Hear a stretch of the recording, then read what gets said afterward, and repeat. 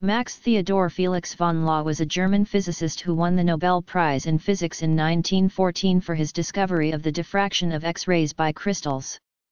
In addition to his scientific endeavors with contributions in optics, crystallography, quantum theory, superconductivity, and the theory of relativity, he had a number of administrative positions which advanced and guided German scientific research and development during 4 decades. A strong objector to National Socialism, he was instrumental in re-establishing and organizing German science after World War II. Biography. Early years. Laue was born in Pfaffendorf, now part of Koblenz, to Julius Laue and Minna Renner. In 1898, after passing his Abitur in Strasbourg, he began his compulsory year of military service, after which in 1899 he started to study mathematics, physics, and chemistry at the University of Strasbourg, the University of Göttingen, and the Ludwig Maximilian University of Munich, LMU. At Göttingen, he was greatly influenced by the physicists Woldemar Voigt and Max Abraham and the mathematician David Hilbert. After only 1 semester at Munich, he went to the Friedrich Wilhelms University of Berlin in 1902. There, he studied under Max Planck, who gave birth to the quantum theory revolution on December 14, 1900, when he delivered his famous paper before the Deutsche Physikalische-Gesellschaft. At Berlin, Laue attended lectures by Otto Lumiere on heat radiation and interference spectroscopy, the influence of which can be seen in Laue's dissertation on interference phenomena in plane parallel plates, for which he received his doctorate in 1903. Thereafter, Laue spent 1903 to 1905 at Göttingen. Laue completed his habilitation in 1906 under Arnold Sommerfeld at LMU. Career. In 1906, Laue became a Privatdozent in Berlin and an assistant to Planck. He also met Albert Einstein for the first time, they became friends and Laue went on to contribute to the acceptance and development of Einstein's theory of relativity. Laue continued as assistant to Planck until 1909. In Berlin, he worked on the application of entropy to radiation fields and on the thermodynamic significance of the coherence of light waves. From 1909 to 1912, Laue was a Privatdozent at the Institute for Theoretical Physics, under Arnold Sommerfeld, at LMU. During the 1911 Christmas recess and in January 1912, Paul Peter Ewald was finishing the writing of his doctoral thesis under Sommerfeld. It was on a walk through the Englischer Garden in Munich in January, that Ewald told Laue about his thesis topic. The wavelengths of concern to Ewald were in the visible region of the spectrum and hence much larger than the spacing between the resonators in Ewald's crystal model. Laue seemed distracted and wanted to know what would be the effect if much smaller wavelengths were considered. In June, Sommerfeld reported to the Physikalische-Gesellschaft of Göttingen on the successful diffraction of X-rays by Laue, Paul Knipping, and Walter Friedrich at LMU, for which Laue would be awarded the Nobel Prize in Physics, in 1914. While at Munich, he wrote the first volume of his book on relativity during the period 1910 to 1911. In 1912, Laue was called to the University of Zurich as an extraordinarius professor of physics. In 1913, his father was raised to the ranks of hereditary nobility. Laue then became Max von Laue. In 1914 a new professor extraordinarius chair of theoretical physics had been created at the University of Berlin. Laue was offered the position but turned it down, and it was offered to Max Born. But Born was in the army until WWI ended, and before he had occupied the chair, Laue changed his mind and accepted the position. From 1914 to 1919, Laue was at the University of Frankfurt as Ordinarius Professor of Theoretical Physics. From 1916, he was engaged in vacuum tube development, at the University of Würzburg, for use in military telephony and wireless communications. In 1919, Laue was called to the University of Berlin as Ordinarius Professor of Theoretical Physics, a position he held until 1943, when he was declared emeritus, with his consent and 1 year before the mandatory retirement age. At the university in 1919, other notables were Walter Nernst, Fritz Haber, and James Franck.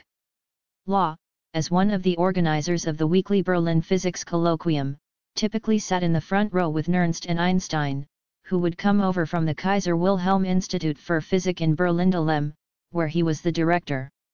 Among Laue's notable students at the university were Leo Szilard, Fritz London, Max Kohler, and Erna Weber. In 1921, he published the second volume of his book on relativity. As a consultant to the Physikalische Technische Reichsanstalt, PTR, Laue met Walter Meissner, who was working there on superconductivity. Meissner had discovered that a weak magnetic field decays rapidly to zero in the interior of a superconductor, which is known as the Meissner effect. Laue showed in 1932 that the threshold of the applied magnetic field which destroys superconductivity varies with the shape of the body. Laue published a total of 12 papers in a book on superconductivity. One of the papers was co-authored with Fritz London, and his brother Heinz. Meissner published a biography on Laue in 1960. The Kaiser Wilhelm Gesellschaft zur Forderung der Wissenschaften, today, Max Planck Gesellschaft zur Forderung der Wissenschaften, was founded in 1911. Its purpose was to promote the sciences by founding and maintaining research institutes. One such institute was the Kaiser Wilhelm Institut für Physik, KWIP, founded in Berlin-Dahlem in 1914, with Einstein as director. Laue was a trustee of the institute from 1917, and in 1922 he was appointed deputy director, whereupon Laue took over the administrative duties from Einstein. Einstein was traveling abroad when Adolf Hitler became chancellor in January 1933, and Einstein did not return to Germany. Laue then became acting director of the KWIP, a position he held until 1946 or 1948, except for the period 1935 to 1939, when Peter Debye was director. In 1943, to avoid casualties to the personnel, the KWIP moved to Hechingen. It was at Hechingen that Laue wrote his book on the history of physics, Geschichte der Physik, which was eventually translated into 7 other languages. Opposition to Nazism. Laue opposed National Socialism in general and der Deutsche Physik in particular. The former persecuted the Jews, in general, and the latter, among other things, put down Einstein's theory of relativity as Jewish physics. Laue and his close friend Otto Hahn secretly helped scientific colleagues persecuted by National Socialist policies to emigrate from Germany. Laue also openly opposed the policies. An address on September 18, 1933 at the opening of the Physics Convention in Würzburg, opposition to Johannes Stark, an obituary note on Fritz Haber in 1934, and attendance at a commemoration for Haber are examples which clearly illustrate Laue's courageous, open opposition. Laue, as chairman of the Deutsche Physikalische Gesellschaft, gave the opening address at the 1933 Physics Convention. In it, he compared the persecution of Galileo and the oppression of his scientific views on the solar theory of Copernicus to the then conflict and persecution over the theory of relativity by the proponents of Deutsche Physik, against the work of Einstein, labeled Jewish physics. Johannes Stark, who had received the Nobel Prize in Physics in 1919, wished to become the Führer of German physics and was a proponent of Deutsche Physik. Against the unanimous advice of those consulted, Stark was appointed president of the PTR in May 1933. However, Laue successfully blocked Stark's regular membership in the Prussian Academy of Sciences. Haber received the Nobel Prize in Chemistry in 1918. In spite of this and his many other contributions to Germany, he was forced to emigrate from Germany as a result of the law for the restoration of the professional civil service, which removed Jews from their jobs.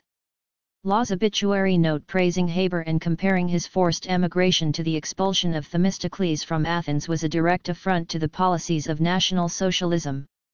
In connection with Haber, Max Planck, Otto Hahn, and Laue organized a commemoration event held in Berlin-Dahlem on January 29, 1935, the first anniversary of Haber's death. Attendance at the event by professors in the civil service had been expressly forbidden by the government. While many scientific and technical personnel were represented at the memorial by their wives, Laue and Wolfgang Hübner were the only 2 professors to attend. This was yet another blatant demonstration of Laue's opposition to National Socialism. The date of the first anniversary of Haber's death was also one day before the second anniversary of National Socialism seizing power in Germany, thus further increasing the affront given by holding the event. The speech and the obituary note earned Laue government reprimands. Furthermore, in response to Laue blocking Stark's regular membership in the Prussian Academy of Sciences, Stark, in December 1933, had Laue sacked from his position as advisor to the PTR, which Laue had held since 1925. Chapters 4 and 5, in Welker's Nazi Science, Myth, Truth and the Atomic Bomb, present a more detailed account of the struggle by Laue and Planck against the Nazi takeover of the Prussian Academy of Sciences. Hidden Nobel Prize. When Nazi Germany invaded Denmark in World War II, the Hungarian chemist George de Hevesy dissolved the Nobel Prize gold medals of Laue and James Franck in aqua regia to prevent the Nazis from discovering them. At the time, it was illegal to take gold out of the country, and if it had been discovered that Laue had done so, he could have faced prosecution in Germany. Hevesy placed the resulting solution on a shelf in his laboratory at the Niels Bohr Institute. After the war, he returned to find the solution undisturbed and precipitated the gold out of the acid. The Nobel Society then recast the Nobel Prize gold medals, using the original gold. Post-war. On April 23, 1945, French troops entered Hechingen, followed the next day by a contingent of Operation Alsos, an operation to investigate the German nuclear energy effort, seize equipment and prevent German scientists from being captured by the Soviets. The scientific advisor to the operation was the Dutch-American physicist Samuel Goudsmit, who, adorned with a steel helmet, appeared at Laue's home. Laue was taken into custody and taken to Huntingdon, England, and interned at Farm Hall, with other scientists thought to be involved in nuclear research and development.